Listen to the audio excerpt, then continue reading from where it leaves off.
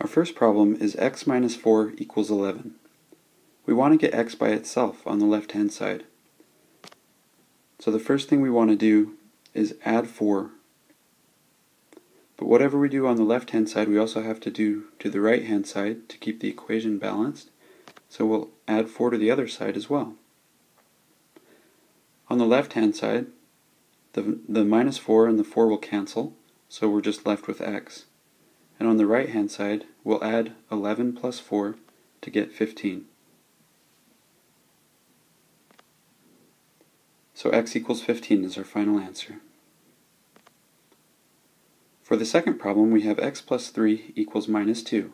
Again, we want to get x by itself, so we're going to subtract 3 from the left-hand side, and then we subtract 3 again from the right-hand side to keep the equation balanced.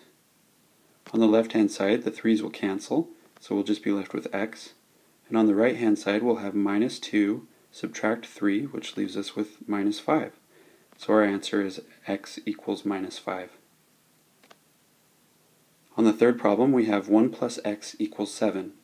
Again, we want to get x by itself, and so we'll subtract 1 from the left-hand side, but we have to do that to the right-hand side as well.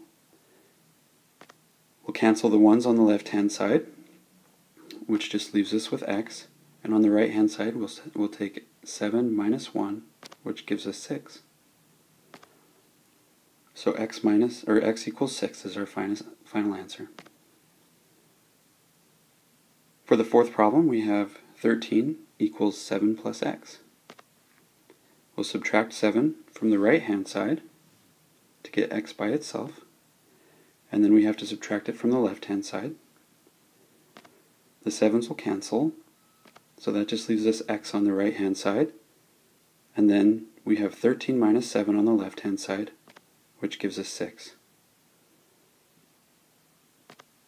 For our final problem, we'll have 2 plus x equals 0. Well, we want to get x by itself on the left-hand side, so we'll subtract 2 from the left-hand side. Then we have to subtract 2 also from the right-hand side to keep the equation balanced. The 2 and the minus 2 will cancel on the left-hand side, just leaving us with x. And on the right-hand side, we have 0 minus 2, and so we'll be left with negative 2.